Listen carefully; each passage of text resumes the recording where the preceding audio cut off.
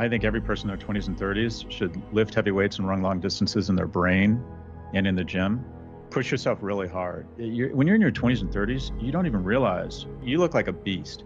And in 20 years, you're just going to look back on how strong you were and just marvel at it.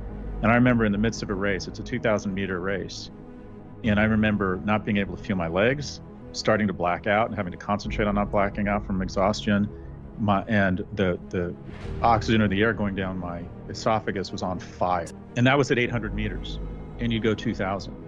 And that ability, just when you think you can't take any more, that means you're about a third of the way to your limits as a human, as a species. Learning that as a young man or woman is a blessing, because what it means is you have the confidence that when things are hard, physically, emotionally, mentally, you realize, oh my God, I could take so much more and still be fine.